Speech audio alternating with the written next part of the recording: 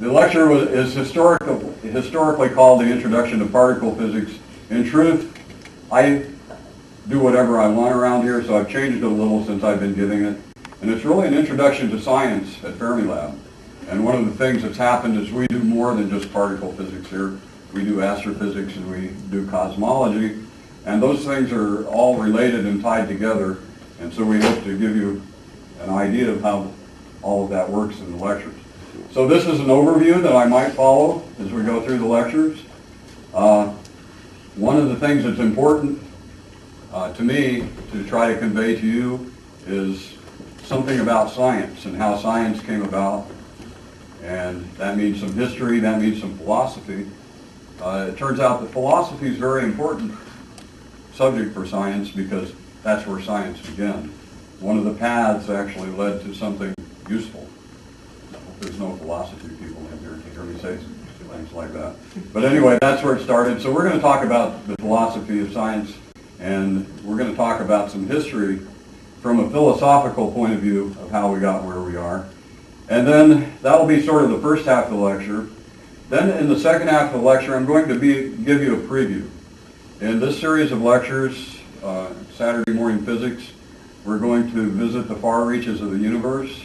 We're going to travel about 2,000 years in this first part, but in doing that, we will travel from the beginning of time down to the smallest kernels or particles in the universe. So this is quite a big trip, and we're going to try to do it in such a way that it's coherent and you'll understand something about where we're going and why. So that's my goals for today. And the last part of it I'll briefly introduce you to some particle physics and astrophysics and cosmology.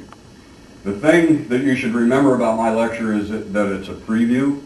I'm going to raise a lot of questions. I'm going to answer very few questions, except the ones you ask that I can answer. And so you should, if I'm successful, you will leave this lecture confused and disoriented. Be careful on the steps. But you should be looking forward to the next lectures. I'm going to give you a little bit of a preview of all the things that are coming up in the future.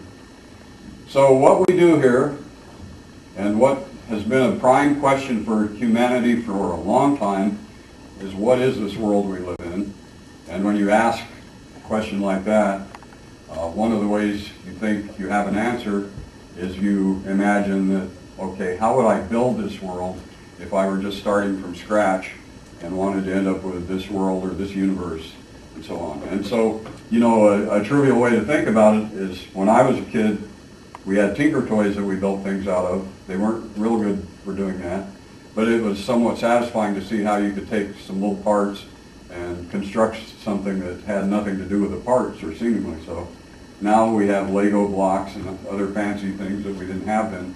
But we're trying to do the same thing here. What we want to do is sort of break the matter of the universe that we know all of these things exist. We want to understand the details of those Lego blocks, if you will, so that we know how the universe is all put together, and then we think we'll be satisfied.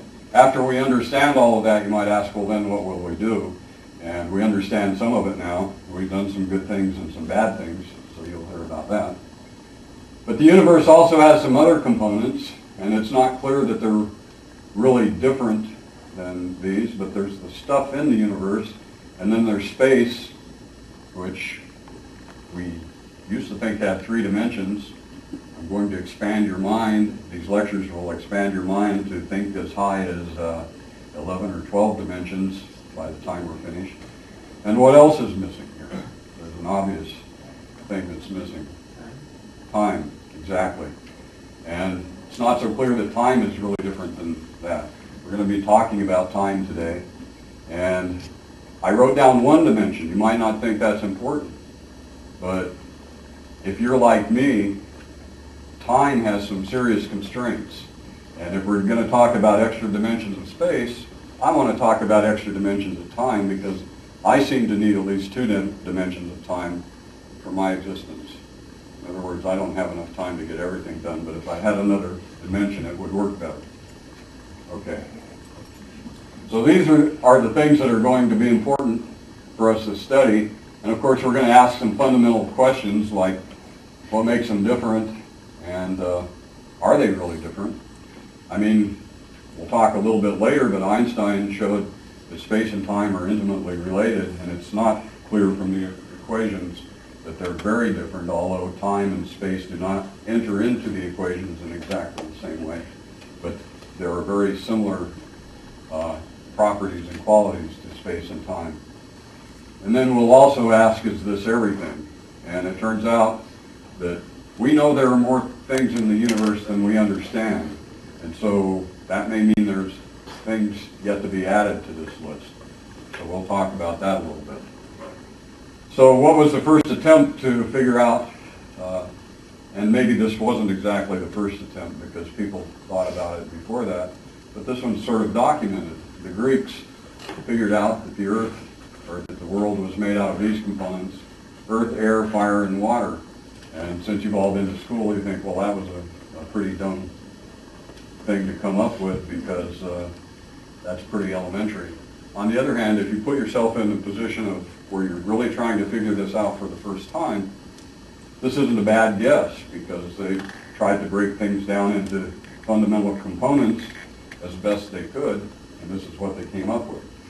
The one thing that the Greeks were a little weak on, that they started to worry about, was making observations or doing experiments to test these things. And one of the things that you might do to test this hypothesis that everything is made out of this is you could ask yourself, can you make everything in the world out of these things? And if so, how? You need a recipe. And in fact, these days we know that you can't. Pizza is a good example. You need something more than just these things. This is not meant to be serious. You guys all know this is serious. Anyway, pizza is special magical stuff, and so we need more components. Now the Greeks were great philosophers, and they gave a lot of thought to questions like this because these thoughts were really awakening in the human mind at that time. And Democritus was a clever guy, and he thought it would be very satisfying and a good idea if you could make the world out of things like Lego blocks, that there was some smallest component that you could break the world down to, so that if you understood that component and understood how it fit together with everything else, you would understand the world. So he had this theory, and he called his basic components atoms. The question that could not be answered at that time was whether this notion was correct or not. It just seemed like a good idea. Then Aristotle came along, and Aristotle was real good at making observations, but he wasn't good at making an observation that could test that theory. So we'll talk a little bit about that in the second half. Now this notion came from just logical thinking, which was starting to come in fashion at that time. And if you combine both logical thinking and observations, or as you'll see later, experiments, those two notions tend to constrain thoughts, because it turns out that the mind is an amazing thing. You all know your mind can conceive of things that don't exist. And some of those things are really scary, and I don't want to know about them. But people's minds, when left unchecked, come up with many things. So we need this idea of making observations and doing experiments so that we can see what the world is really like. So now I'm going to talk just a little bit about how we make observations and how information from the, quote, real world, unquote, gets to us. We'll talk a little bit about what real world means in a second. But the basic way that information gets to us is through light waves, sound waves, chemical reactions on our tongue, chemical reactions in our fingers, electrical impulses, chemical reactions in our noses. And you can see here I'm really just talking about the five senses that you all know about. Once science got started, we added another sense here, and that's man-made detectors. And man-made detectors, as you'll see in the course of Saturday morning physics, greatly extends those senses. You can see things that you couldn't possibly hope to see with your eyes, but if you know how the eye works, it turns out you can make a detector that can see far deeper into space and farther down into the basic constituents of matter. So let me just remind you very quickly how we see, because I'm going to bring this up again later. It's going to be important to how we do experiments here. And so suppose I have something in a box and I want to know what it is, and you know me well enough that you might be afraid to stick your hand in there and try to find out what it is. So right away you can imagine using some technology. So you go down to the drugstore and you buy yourself a flashlight for $1.385, and you take your flashlight, you shine it into the dark closet or the box. Light bounces off the object in there, and some of the light that bounces off the object gets reflected into your eye. Other light goes in all different directions from the flashlight. Your eye processes the light that comes there and turns it into data that gets sent to the brain. The brain does an extremely complicated analysis and tells you what's in the box. For example, your brain easily recognizes a soccer ball, but if you sit down to write software to recognize a soccer ball, you see that that's not a trivial matter to be able to recognize this in all kinds of situations. So just remember that. That's how we see. And then the next question I'm going to raise is, I mentioned a while ago the real world, and I think we have to address the question of what is the real world and how do we know what's real and what isn't. And philosophers have argued about that for centuries, but science has answered the question as far as science is concerned. We actually have a good definition of what is real. And part of the problem, though, in any of this is that our senses, we know, can deceive us. And as I get older and older, I find more and more evidence that my senses deceive me more and more. So get ready for it. Most of you will go through this too. So detectors can be faulty, so we have to figure out a way to deal with this. And then there's this other matter. There's something very strange that goes on in the human brain. The human brain came up with mathematics and logic, and that all seems just right to us. And so it causes us to think that we can really discover the nature of reality through just pure thinking.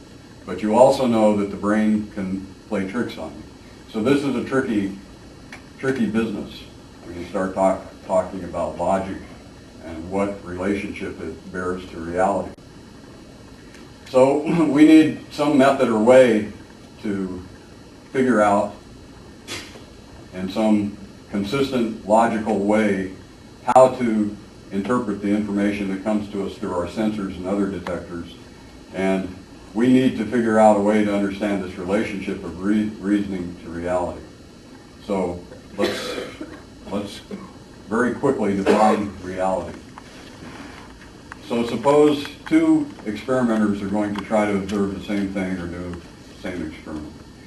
And what happens is one person does the experiment and he gets this for a result. And then the next person does the experiment, same experiment, and gets this for the result. Then we know that something is wrong, and we know that there's some logical inconsistency here or inconsistency in the way the experiment is done. So we keep trying until we can reproduce as many times as we want the experiment and get the same result. And that is our basic science definition of reality. You have to be able to either make an observation or do an experiment, and you have to get consistent results every time. And then all the rest of reality is just philosophy as far as we're concerned. This is what determines what the real world is, if we can do experiments over and over and get the same result. Turns out this is a very simple concept, but it's very powerful. And it took us quite some time in human history to learn how to do this. And in fact, we're still learning how to do it. Now, as far as adding in the logic and the mathematics and the things from our human brain, it turns out that numbers seem to be very important because they quantify what we see. And so we cannot do these experiments without understanding these numbers and the relationships that they bear to the real world when we use them. Okay. So here's how we go about learning about the world now that we have our scientific method. We know that we want to understand the stuff that makes up the world. We've already talked about how we'd like to make it out of something like building, like Lego blocks or 2x4s and plywood, and then we would understand the result, the house or the universe. We also know that somehow this stuff has to have a place to be, and so we have these other more esoteric concepts here. And then we know that if we're going to learn about the world and make any sense of it, we have to do these experiments and observations. And right now I will tell you we need good tools to do that. And the tools we're talking about are the detectors that are extended beyond our senses, the numbers and the logic and reasoning that go with them, and then we convince ourselves that we know something about the world. And as I already indicated, this turns out to be a very powerful way of learning things. So let's talk just a little bit about these other two concepts. I think if I told you we want to know about stuff, that's fairly easy for you to conceive of. But when we say what we're going to learn about space, that's a little more difficult because to first order you will tend to think that space is really nothing unless something's in it, and then all of a sudden it's something or something like that. I mean, it's a philosophical thing, but it turns out that we're learning a lot about space, and you will learn that in this universe there is no such thing as nothing. And it's surprising that we have a word for it. So that'll be important. Anyway, space can be quantified.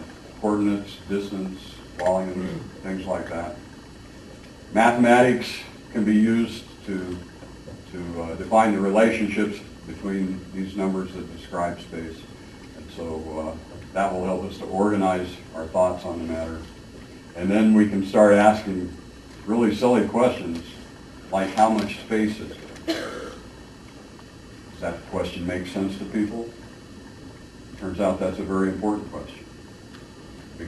Some of you might tell me, well, there's an infinite amount of space, and I might argue with you that there's not.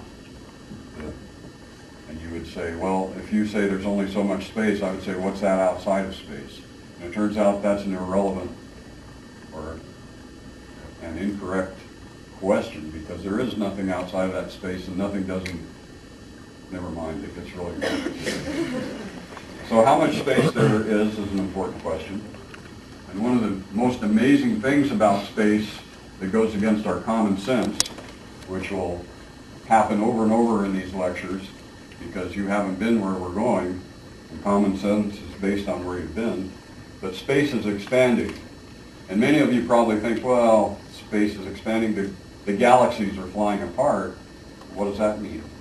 The galaxies are not really flying apart in the sense that you think. The space between them is expanding. And this is a rather strange predicament to find ourselves in because we're not used to the notion that space can expand. But that's what's happening, and in our cosmology lecture we'll convince you, attempt to convince you that this is in fact the case.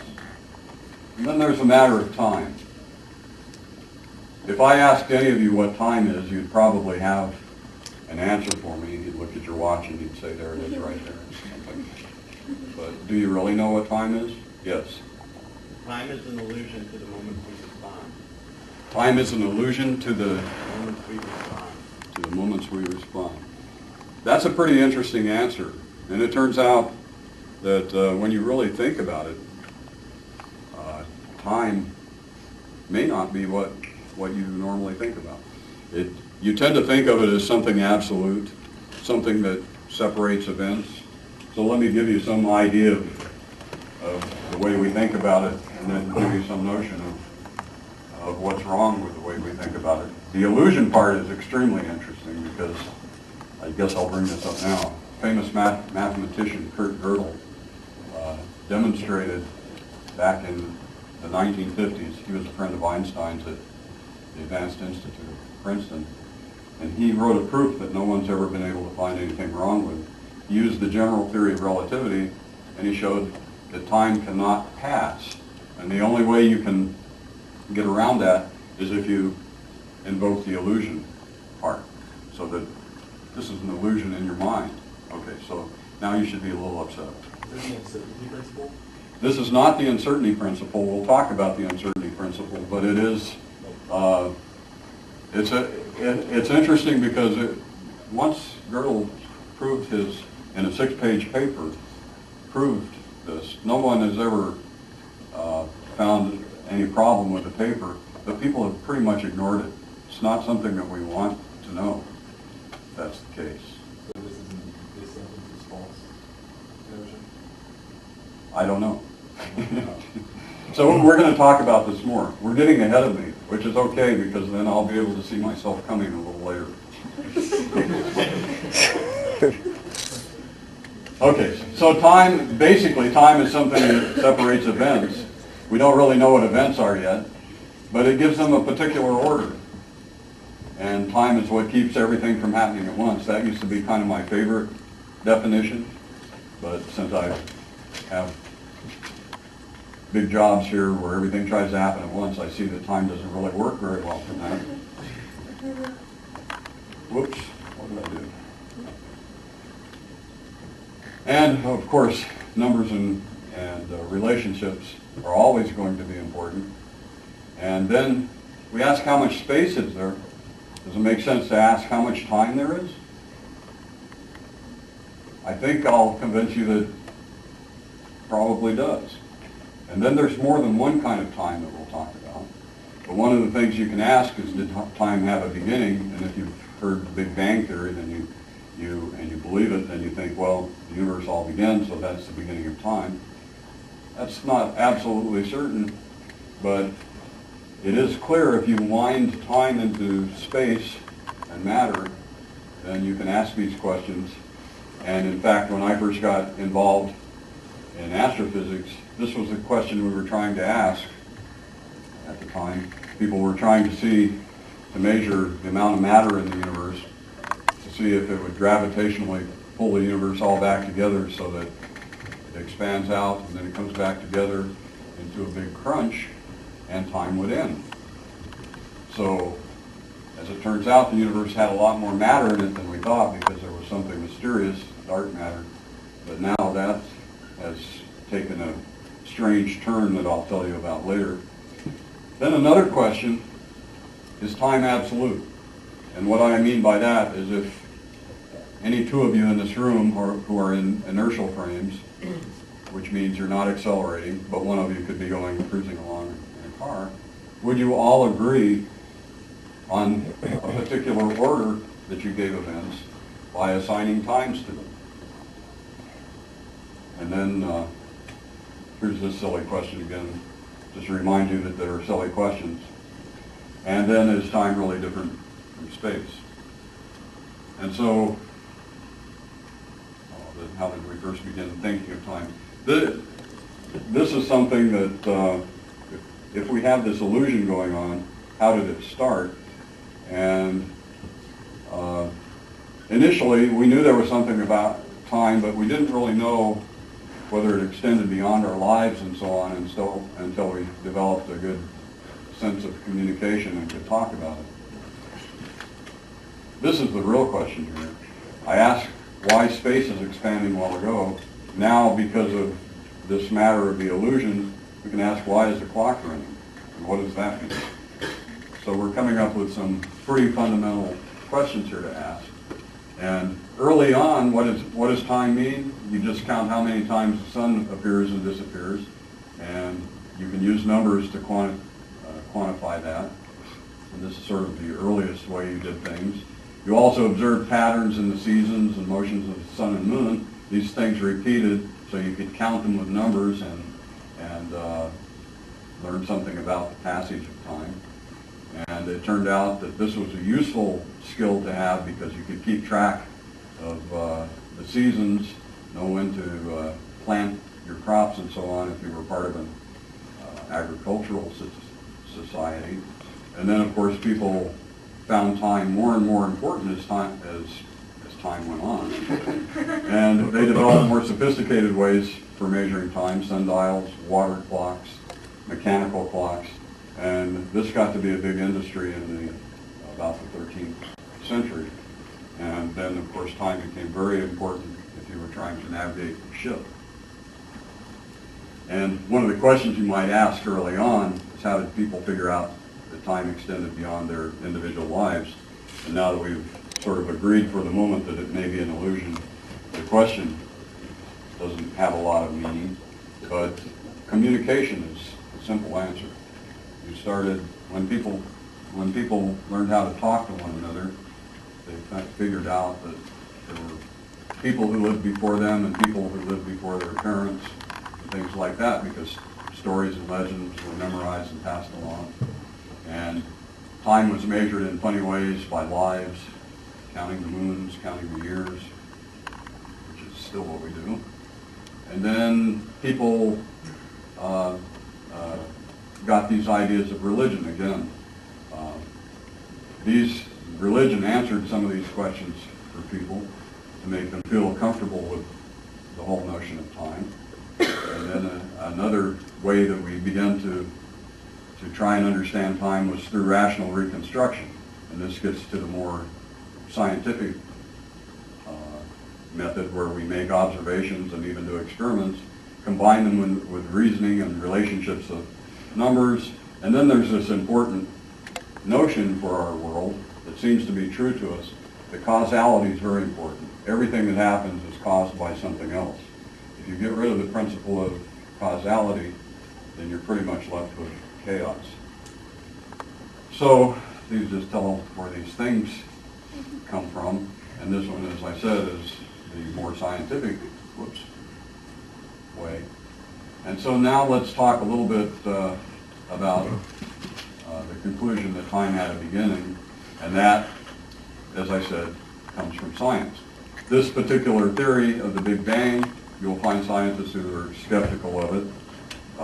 The measurements we've made so far and the observations are very compelling, but there are ways around this. So, and then what if there were other universes where time was going on too? And that's an interesting question. Will it go on forever? And I already told you this was one of the experiments that I was involved in, trying to understand the dark matter that would cause there would be enough gravity to pull everything together. But in the process of studying this, another experiment found out there's something going on besides gravity, and it's called dark energy, and it's tending to push things apart. So right now the answer to this question looks like it might be yes, although I will show you something that would argue against that in just a moment. And so here's sort of a summary. So time separates events, and experiments and observations can be made. And now we're going to ask these questions seriously. And surprisingly, we're going to find out that the answer to both of these questions is no. And we'll try to see how this came about and why it's important. So there's this matter of chaos and order. So right now you're going to see some things flash up on the screen, and then if I ask you to tell me what happened, you would have some difficulty coming up with a coherent story of just what you saw when a detective asked you about it. But if you imagine that there's time involved, so that things happen in a particular order, such as the following. This is me and my girlfriend having a good time together. This is my girlfriend's boyfriend, who looks pretty threatening. This is me after he got a hold of me. And this is me a little bit later. And so what happens is you put these events in order, and you tie them all together through time, and you get a coherent story. And so it's important to know just which events happen when. So what we have here is matter somehow interacting and in time and space, and we connect them all through causality. And so if we didn't have time, we'd probably have to invent it. So now a little bit about what an event is. That's just stuff interacting with some other stuff at a particular point in space-time, like that. And then we're going to, of course, be asking what the stuff is, but we're also going to be asking how it's connected to space-time. So we will have to invoke some other concepts, and one of them will be forces, which we'll talk a little bit about in the end. This is my second favorite cyclist. My first favorite was Lance Armstrong, because I think he could have beat Albert in the Tour de France. Anyway, Albert Einstein was very important. Special relativity. We're going to talk about how he came up with the concept that there is no absolute time, what it means. And then he went on to do general relativity, which you'll only have a brief introduction to later on, but it does try to connect the stuff to space and time.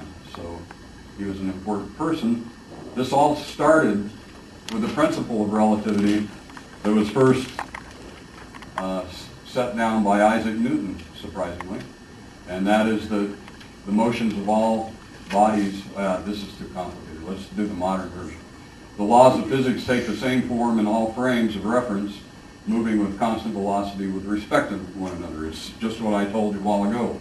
If you're in an inertial frame, such as a car moving down the highway at 60 miles an hour, or say it's a motorhome just for fun, you and your partner can still play catch with baseball, just like you were out standing beside the street. And so that's what we mean by the laws of physics being constant in all inertial frames. If you start with that, and then add one important ingredient that Einstein added, and the reason he added this was probably because he started with this principle of relativity that the laws of physics should be the same in all inertial frames. And he saw that the equations that Maxwell had come up with for electromagnetic interactions did not transform properly so that this would be true. Those laws were different in different inertial frames, unless the transformation in space took a particular form. Now, other people might argue that Einstein knew this fact because Michelson and Morley had done an experiment that showed that the speed of light seemed to be the same whether you were going in this direction and the light was coming this way on Earth, or perpendicular, or even the opposite direction. And Einstein probably was aware of this, but I think what was much more important to Einstein was how those equations transformed. So he took a transformation that had been created earlier by Lorentz, and he came up with a special theory of relativity. And I won't go through the equations here this morning because you'll get them later, but I'll just show you basically what the impact is. Here's me on my bicycle. I don't look quite as good as Einstein, and this happens to me a lot when I'm out. You know, people like to throw things at me sometimes. I'm always hoping it's like a Big Mac or something. So here's a guy in a sports car going 60 miles an hour. He throws a Big Mac at me at 60 miles an hour. I'm coming this way at 20 miles an hour. So now I want to ask how fast that Big Mac is going to be going when it hits my face, relative to my face. So it's a simple equation. The velocity equals the 60 miles per hour of the car plus the 60 miles per hour of the hamburger being thrown from the car. And I'm going 20 miles per hour in the opposite direction, so that adds into the plus sign. And you get the fact that this Big Mac is going to hit me in the face at 140 miles an hour, which I'm good at catching those, by the way. And so this is all simple physics, but once Einstein figured out how to really do the transformations, whoops, I came out the wrong color. And he did it with embankments and rulers, moving train, stationary people on the ground. I'm not going to go through a lot of this. The other thing he needed was some way to define a simultaneous time between two clocks, either here or on the ground. And the way he did that was, he said, you set the clocks by sending out a light pulse an equal distance in both directions and setting the clocks so that when the light pulse gets there, it says, this is time 0 or this is a certain time. When you do this, just through reasoning, and any of you can do it, you will find out that once you assume the speed of light is the same whether you're on the moving train or on the embankment, that something funny is going on with the clocks. You'll also discover that something funny is going on with the lengths. They're not absolute. So neither time nor space is absolute. And you will see the details of this in later lectures. But for now, let me just give you the consequences. The first one is that I can no longer claim that this Big Mac hits me in the face at 140 miles per hour because one consequence is these velocities don't add like I did before. For me on my bicycle, it's a very small correction, so it may as well be 140 miles per hour. But we're going to look at a situation where this is much more important. So I'm going to just briefly describe the twin paradox. I like to do this because I'm an expert on twins. Turns out I'm married to one of a set of identical twins, so I consider myself an expert on the twin paradox. And there's more things in Einstein's relativity that's a paradox, but we won't go into those. This is my wife, Marilyn, climbing a mountain. She likes to climb mountains. I used to say this is Carolyn, but it's really Marilyn too, because Carolyn doesn't like to climb mountains. She likes the beaches. So this is the two of them together. And so what we're going to do here, I just want to point out for later, their birthday's August 8th, 19-something. I can't tell you stuff like that or I get my lecture censored. But it's going to be important later in the lecture. Just remember August 8th. And so what's the twin paradox? Well, you know, things don't always go smoothly when you're around some twins, so we're going to vote one of them off the planet. And for the sake of my marriage, it's going to be Carolyn. I have to do it that way. And we're going to send one of them on a very ambitious trip. There's a galaxy that's not far from the Milky Way galaxy. And when I say not far, that just means it's the closest galaxy to our own galaxy. And it's 2 million light years away. So light takes 2 million years to get there. And it sounds like, you know, naively, if the old velocity addition things work, that it will take Carolyn a lot longer to get there than she has to live. Yeah, she doesn't like to hear that. But the way we're going to do it, we're going to see what relativity says about it. We're going to take a rocket ship, and this is a very special rocket ship. It's going to accelerate away from the Earth with an acceleration of exactly 1 g. So she'll be comfortable. She'll feel like she's on the surface of the Earth all the time. It takes an incredible amount of energy, by the way. But she's worth it. It's worth getting rid of her, right? So she'll accelerate 1 g until she's halfway there. Then the rocket ship will turn around, decelerate at 1 g until she gets to Andromeda, where she can stop, check out the beaches, whatever she wants to do, and then she'll come back the same way. So, doesn't sound possible, right? But what does relativity say about this? Well, it turns out it does take a long time. This says Carolyn is more than 80 years old when she gets back. Actually, she's older than that. She's quite a bit older than that, but you know, just put your own number in there because I can't do it for you. But it's possible to do this trip in a lifetime. The trip itself takes approximately 60 years when she does that. So you can go 2 million light years in 60 years if you follow that particular trajectory in space and time. And so she's going to get back and tell Marilyn all about it. But when she gets back, she finds out that Marilyn has been dead for some 4 million years. And she can't even find anybody who knew who Marilyn was. And, you know, hair is out of style. I mean, life is really crazy at that. So this is from the theory of relativity. I've had people tell me, oh, that's just a theory. You know, that probably wouldn't really happen. Fact of the matter is, the accelerators that I'm responsible for here at the lab get into this domain where things are going very, very close to the speed of light. And if this theory weren't correct, we would never be able to accelerate those particles to that energy because we would be putting in the wrong RF signal and everything. We have to use those equations from special relativity to know what's happening to the beam, to know what to do with it, because this really does work. So this is not just hocus pocus and doesn't have anything to do with reality. It really is real. So that's to get you interested in this time problem. There's some other questions that I'm going to not belabor too much, but there is a question of macroscopic time that's passing in this room with us, and microscopic. And it turns out there's an important difference there. One of them seems to have a direction and the other doesn't. And it has to do with the concept of entropy, which I didn't write down here. But I can show you what that is by showing you a special universe that I got to create, because I do that every once in a while.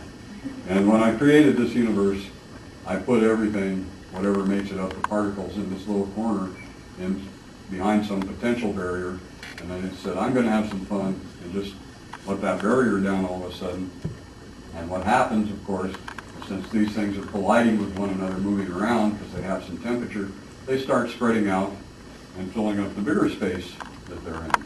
So if I show you any one of these pictures and ask you which half was first and which was second, you would tell me that this one is definitely after this one, even though it would be possible that the time could run the other way. It's sort of like me telling you, be careful and be aware that all the air in this room has some very small probability of ending up in the corner over there. And then we would all have to sprint over there to get a breath. Wouldn't last very long. It'd make a lot of noise when it came back out of the corner. So time does have a direction, and this has to do with entropy. And but this kind of direction doesn't happen at the microscopic level.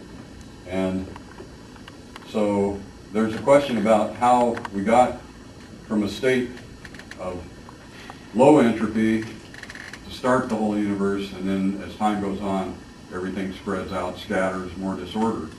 And you might ask, well, could disorder ever do what I just said, end up in a state of order where everything's in the corner of the room? And so that's more of a philosophical question now, because we don't know how to answer it. Maybe someday we will. And if you had this situation, which way would the clock be running? Probably not a meaningful question. Now, just a little bit before we get to the break, we've talked about numbers, counting, and mathematics, and I told you it was important. So I'm going to give you an example of how we might have learned to count. And I learned this from a dog I had. The dog isn't with us anymore because dogs don't live that long. But my mother-in-law taught this dog, who was a relatively smart dog. Can't remember his ACT scores, but they were pretty high. Taught him to count. And the way she did it, it was in a particular way, and then it makes you think about what counting is, and there are different levels of counting and sophistication. But we were having tacos one night, you know, with the grated cheese and everything, and she started playing with the dog. The dog was kind of old, but well known that he was a very intelligent dog. And so she started rolling the cheese into little balls, and she would put it on the edge of the table and get him to bark the number of times that there were cheese balls. And if there were 3 cheese balls and he barked 3 times, he got the cheese balls. So he learned this very quickly, and he could count up to 6 or 7, somewhere in that area, very successfully. If you got more than that, he got very excited. Oh, boy, look what I'm going to get. Or if you got them too close together, he got confused. And if you watched him counting, you could see what he was doing. He would look at one, take note of it, and bark. Look at the next one, and bark. And look at the next one, and bark. So he really had no concept of 3. He was just matching the barks to the cheese balls. And it was very successful for him. He was sick for 2 or 3 days. And, so when you try to translate that into human experience and how we might have got started counting, when we became agricultural society, there were these 2 fellows, Zork and Moog. I think that's the kind of names they had back then. And they each had cattle, and they were pretty proud of their cattle. And you know how guys are, they're always wanting to compare things, and they were trying to compare, Moog wanted to compare his herd to Zork's and prove that it was better, and vice versa. And so they didn't really have a good way of doing this. They didn't want to get the cattle all mixed up, because then they wouldn't know whose cow was whose. And they figured out this scheme where maybe they could associate a stone with each one of them, and then they could pick up the stones and come and look at the stones and compare them. And it turned out that sort of worked, because I could see there was a difference in the stones. There seemed to be, they had maybe the concept of more, but the numbers were so close that they needed a better way. So they invented a scheme where they came up with colored beads, and they decided these beads, they agreed that these beads would be placed in a certain order, and then you could associate a bead with each cow, and they keep the leftover back here, and that meant something. So when they both did that, they ended up like this, and they were still a little confused, because it turns out Zork had 2 beads left, Moog only had 1, so they decided Zork won this contest. He had the better cattle. They figured this out after a few years. Anyway, so that's how people started thinking about counting first, like you believe me, like I really know what people at this stage in history, but I'm guessing because my dog is a good source. Anyway, they developed different ways of keeping track of this order, numbers and so on. And an important thing was that they didn't have any concept of zero for a long, long time. And that came about later. But this concept of numbers got fairly sophisticated quickly as people tried to keep track of their land on the Nile and so on. And they learned these relationships for the triangle, Pythagoras' theorem. This, by the way, was very mysterious, and it was considered somehow magic. And Pythagoras had a cult that developed around him. And if you told some of the secrets, the mathematical secrets that they learned, you could be killed, because this was such a special thing. So numbers were really interesting in the beginning, and they're still really interesting now. At first we only had the integers, and people started figuring out we need more. There's something on here I haven't seen. Oh, I don't remember putting that in. Anyway, we made rational numbers where you can divide 2 numbers. Don't have time to give you the history of all of this. Pi came about. It was found that the ratio of the circumference of a circle to the diameter is not a number that you could write like this. And then people got the idea that negative numbers might be a good idea. We found them useful. And then the most amazing thing is the imaginary numbers, and part of the amazement is the fact that they're called imaginary, and that, I think, tends to confuse people a little bit. And yeah, this was moved later on. However, these imaginary numbers turned out to be very useful in the history of mathematics, and I already mentioned that. So let me just tell you a little bit about the imaginary numbers. They came about in an attempt to solve cubic equations. And there were 2 people involved in history, and this was still a time when people tried to keep these mathematical things somewhat secret, and this was somewhat a difficult problem, because this person figured out how to solve, I think it was this person, figured out how to solve the cubic equations using the mathematics. This person had done a lot of I guess maybe I'm backwards. No, this is the one who did it. And he was concerned that this somehow violated some principle of religion or something, to have used the magic numbers to solve the cubic equation and get a real answer. And he was just a little worried and scared about what he had done. And in any case, both of these people get some credit for the invention of imaginary numbers. And now, just before the break, I want to try and convince you that mathematicians, I've always envied mathematicians, can have interesting lives and history too. And in fact, a lot of them have had interesting histories. This is a young man, Évariste Galois, who was a Frenchman. he was one of these young guys back during the time when there was a lot of turmoil in France. The French Revolution happened, and then they kept beheading people and things like that. And he was sort of one of those young hellraisers. And somewhere in there, he did study mathematics, but he was not well known for what he did with his math. And somewhere in there, like happens to many young men, he fell in love with a woman. And the story, there are different historical versions of this story. I'll try to sort of tell you two.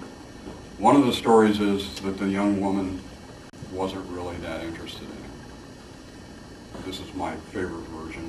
And this caused him to get depressed and upset. And he went out and challenged a person to a duel who he knew full well would probably kill him. So that's my version. The other version is that the other guy had an interest in the woman and they fought over the woman. But like I said, my favorite story is that he was depressed. So anyway, he challenged this guy to a duel, and the predictable happened. He was killed, not immediately, but he was killed. But this is a version that's probably wrong too. The night before the duel, and it was probably days before the duel, he wrote down what he knew about mathematics that he thought was important and sent it to his friend. Can't remember his friend's name. But it turned out what he wrote down was the foundations of modern algebra and group theory. Very important contribution. And no one had actually known that this person was a genius and a good mathematician. And yet he had this big impact. And he died, as you can see, when he was, I think it was before actually he was 21 years old. And that was the end of him. But we've also learned in mathematics and physics that brilliant people like that usually make a big splash when they're young, Albert Einstein, and then they're useless after that anyway. Maybe not. Theory people tend to do things when they're young. So anyway, there's some interesting stories about mathematicians. I have known at least two that got killed in duels. I don't know why that fascinates me. I've certainly never challenged anyone to a duel. Okay, so summary so far, we're figured out what we're trying to learn about, and we haven't talked too much about our tools and things. We'll do that in the second half. We'll talk a little about them. We have tried to put these space and time issues into the lecture, and we won't do a whole lot more with that, but when we start talking about experiments, you'll see why it's important. So we're going to take a 10-minute break now.